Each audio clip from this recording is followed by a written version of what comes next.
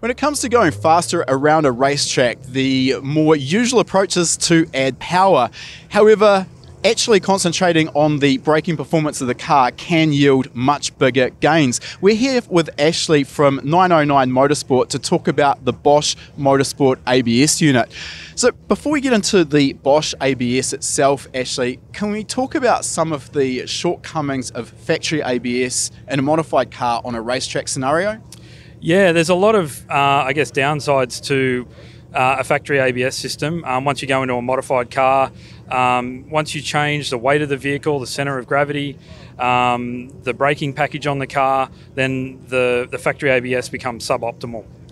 So essentially, the factory ABS, as you could rightly expect, is going to be calibrated for a stock standard factory car. And once you start modifying all of those parameters you just mentioned, then the calibration doesn't work as intended? Yeah, that's exactly right. And it's important to note too that on a factory car, the biggest thing is stability, safety, driver comfort. Those things come very high on the priority list from an engineering perspective.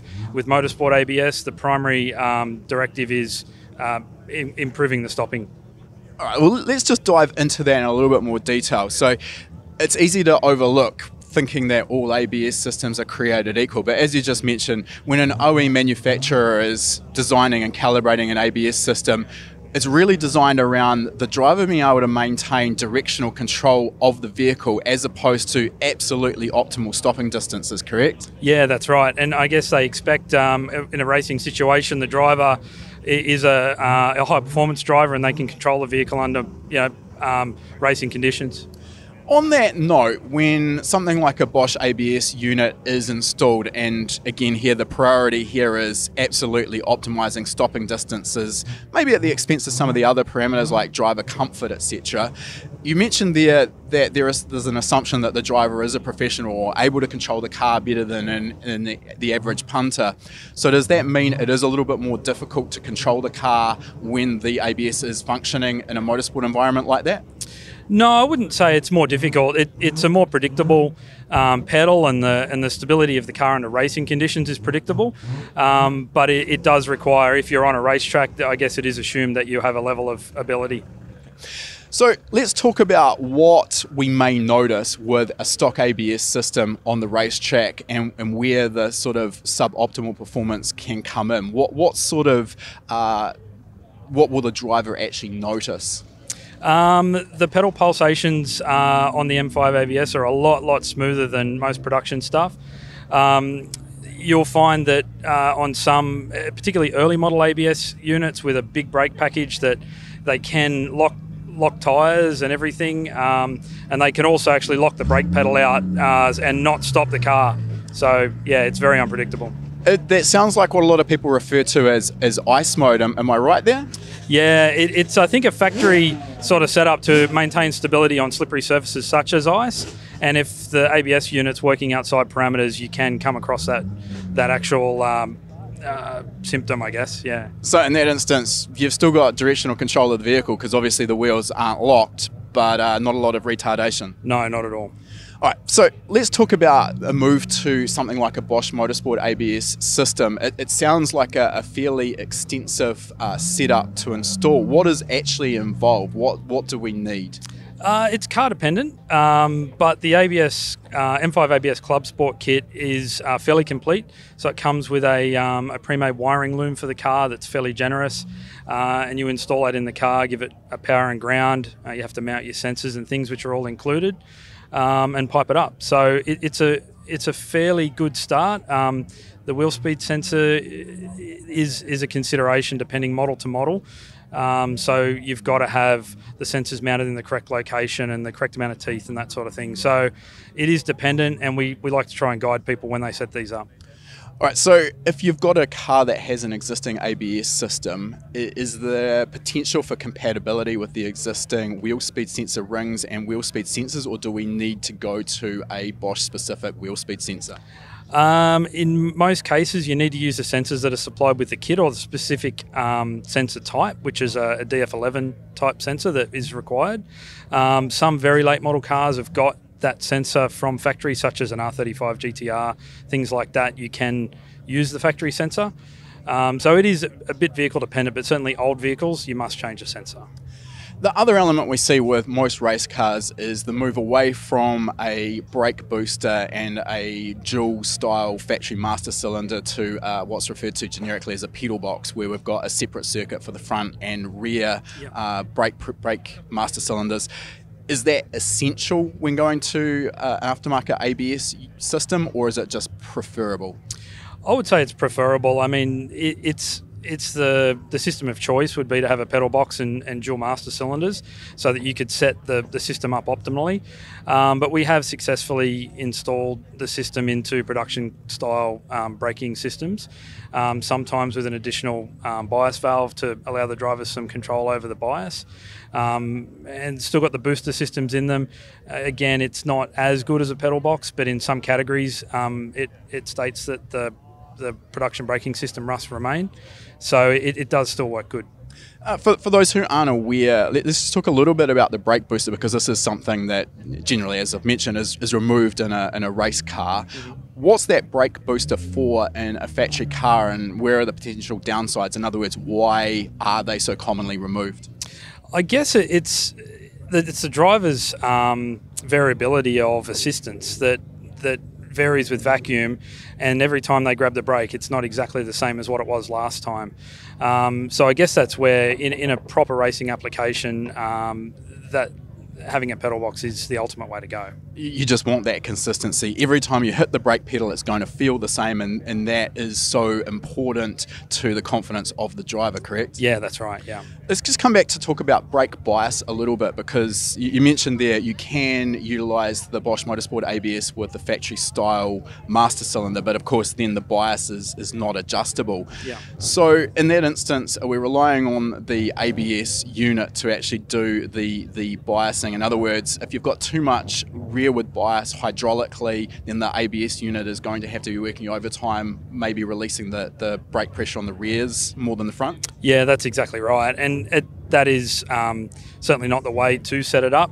And particularly in something that's a factory four-wheel drive car like an Evo or a WRX, where they have a cross-link brake system from factory, you would get 50-50 hydraulic braking effort front and rear. Let's just actually clear that up. Crosslink, what do you refer to by crosslink? What's that actually mean? So that would be the right front and the left rear on the same master cylinder circuit, and the opposite is true for the other side. So this is done by OEs to maintain, essentially, if there's a failure, you've got at least one front and one rear wheel that's going to do the braking. Obviously not optimal, but certainly when it comes to a motorsport application, this is as far away from what we want as possible. Yeah, that's exactly right. And so we change that over when we do the install to a front rear split, and then so that the driver then has a balance of proportioning, and then we fit a valve to the car. Really all this comes down to, I think, is the fact that a lot of people would assume that you can fit the ABS unit and that's going to do all of the work for you, which, I mean, to a degree is correct, but essentially if you can get the mechanical braking package correct or as close to the window as possible, then the ABS is going to be able to do a better job. Absolutely, yeah. And what you will find too is if, for example, a car had too much rear bias and you didn't address that, the ABS on the rear will cut in to stop the car from spinning, losing control, locking a rear wheel, and the driver might not push hard enough to optimise the front braking effort. So yeah, it's certainly something you don't want to happen. You want to have the balance as close to possible as you can and have the ABS as an overlay over the top of that. Can we talk a little bit about driving style with a proper motorsport ABS system? Is there anything we need to do differently when driving the car? Particularly, I'm talking here about the maximum braking effort areas on the track, not where we're just brushing the brake to bleed a little bit of speed. Yeah, sure, and it is. It's a big change for a lot of seasoned drivers that haven't been used to using motorsport ABS, to retrain your brain. It's rather than driving like you would without ABS, where you might sort of have a sharp application to settle drop the nose of the vehicle and then bleed the brakes off. You don't do that with the ABS. It's a sharp shot application and hold and maintain through the braking zone. So essentially you want more pressure than you would typically produce so that the ABS can bleed off that pressure to reduce a lockup, but then it's got that excess of pressure there to reintroduce to get the braking working again. Yeah, that's right. And you have to be able to have the wheels locked under all situations so that the ABS can modulate, because it can't generate any pressure. It can only take it away. And I mean, that really also comes back to my previous comment that the basic mechanical package of the braking system has to be right before you add the ABS. In other words, you need something with enough brake torque to actually be able to lock the wheels. Yeah, that's true. And it's also important to remember, if you have a marginal braking system that's right at the limit, before you put ABS on, you're probably going to be over the limit once the ABS is on, because you're going to be working those brakes harder. So this is going to essentially be introducing more heat into the braking package than you would conventionally. Yeah, for sure. Yeah. Okay, last thing I want to talk about is the little adjuster that we see with the Bosch Motorsport system. I think 12 position, if I'm correct there. And what is that used for? How should the driver treat that? What sort of control does that give? Essentially, it's a variable slip adjustment. So a wet and a dry setting would be the best way to describe it.